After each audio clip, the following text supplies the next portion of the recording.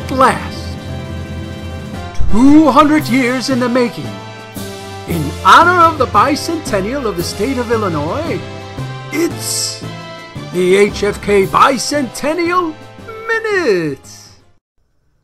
Today in Illinois history, March 17th, 1965, A.A. Stagg dies at age 102. Amos Alonzo Stagg, legendary football coach and director of the University of Chicago's Department of Physical Culture, died in his California home.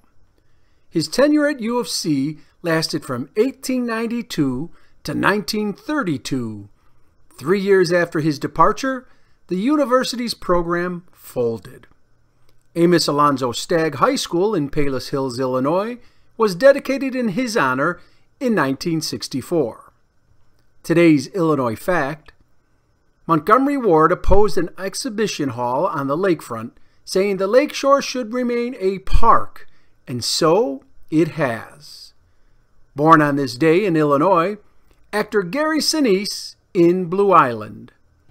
And that's your HFK Bicentennial Minute.